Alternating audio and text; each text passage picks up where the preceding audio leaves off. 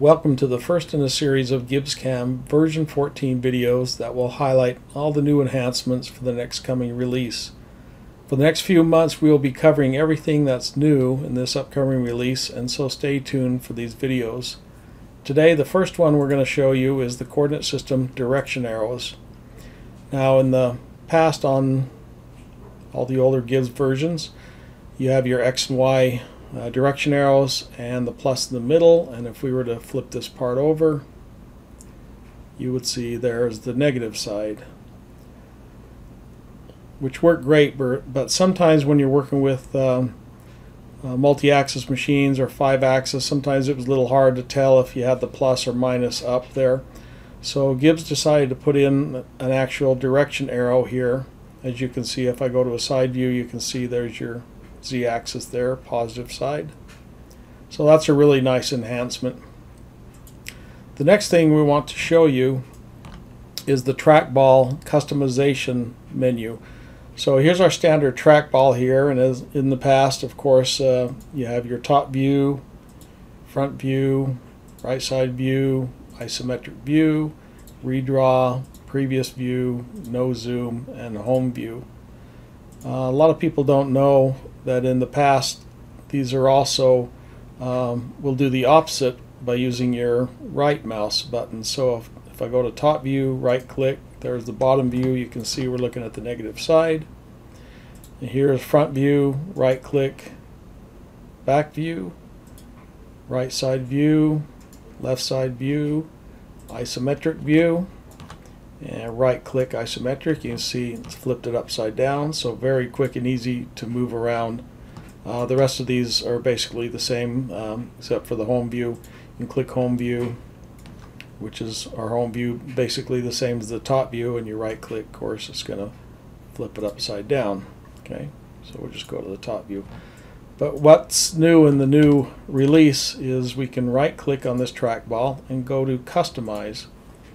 Now customize, we can customize these buttons to use up to 64 different commands.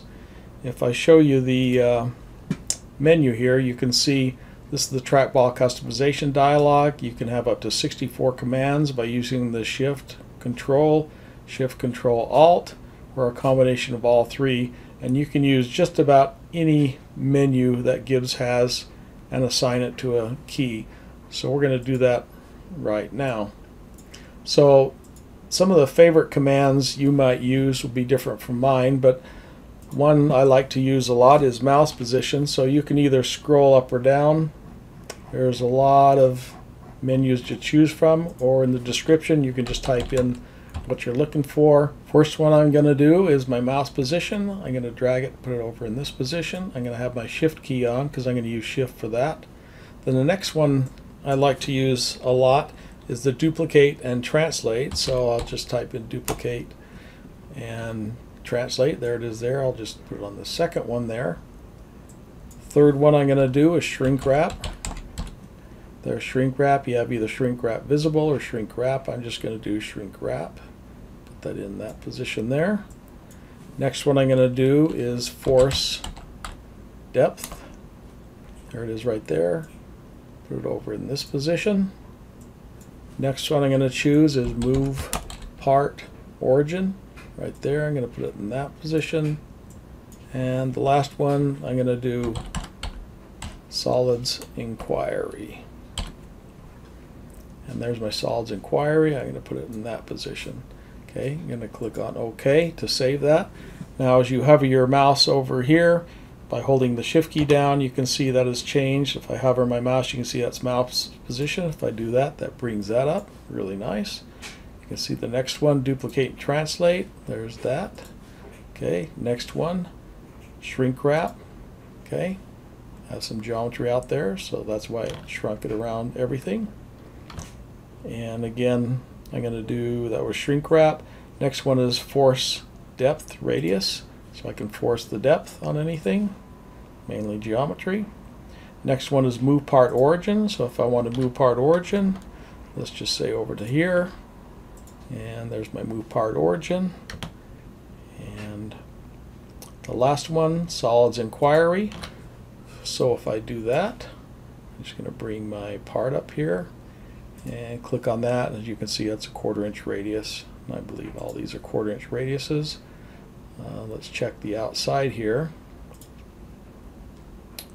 This one, for instance, and that is a 190 radius.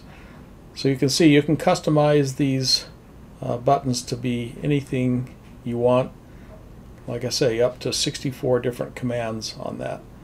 So, and as I'm moving my part around, let's do one more thing here.